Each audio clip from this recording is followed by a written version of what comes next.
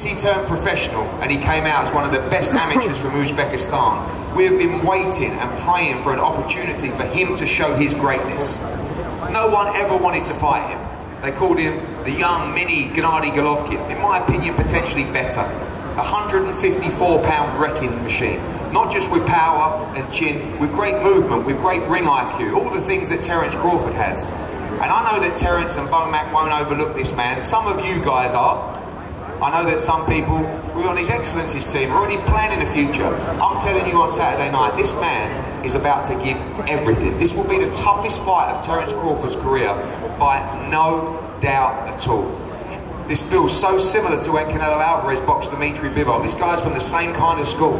You guys respect him, you know how good he is. But when Dimitri Bivol won with ease, do not be surprised if this guy causes a huge upset on Saturday night to become the new pound-for-pound king. Uzbek power, Israil Madrimov, a whole country behind him. He will give you and the viewers around the world an incredible fight on Saturday night. He's a serious pound-for-pound talent himself. You're going to see a wonderful fight between two modern-day greats. Enjoy it. Good luck, Terence. Good luck, Israel. And lucky you guys, because you are going to be entertained on Saturday night like you've never been entertained before.